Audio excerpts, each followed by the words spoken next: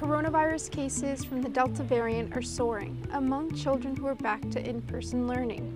But a vaccine for younger kids is one step closer to being available.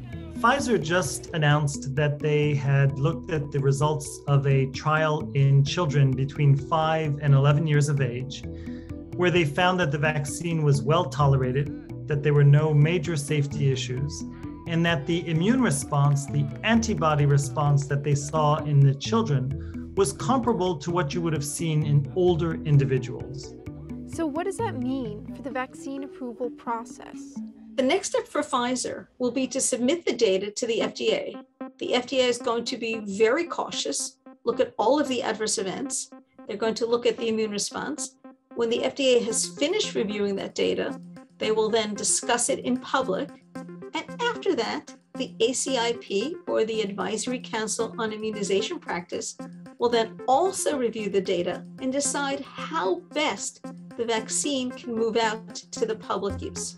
Pfizer ultimately tested a much lower dose for elementary school-aged children, just a third of the amount that's in each shot given to adolescents and adults. An adage that we always rely on in pediatrics is that children are not simply small adults. Children are very different. Their response to vaccines are different.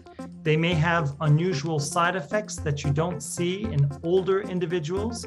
Also importantly, children often have no other illnesses. That means their immune system is much more robust, and the good news is they need a lower dose to get the same immune response that's protective in adults. Medical experts and pediatricians are hopeful that the vaccine will be available before the end of the year. Well, if all looks good, and I really want to emphasize it's premature to conclude anything, because while we certainly are happy that Pfizer made that announcement, the data have to be looked at very closely by independent experts. If that's the case, we are hopeful that they would be able to come down with a judgment whether the vaccine is indeed safe and should be authorized, hopefully by sometime in November. Like Pfizer, Moderna is also testing vaccines for younger children. This is a giant step forward for all of us caring for children, because the last thing we want is to have a vaccine approved for adults and have nothing that we can use to prevent illness in our children.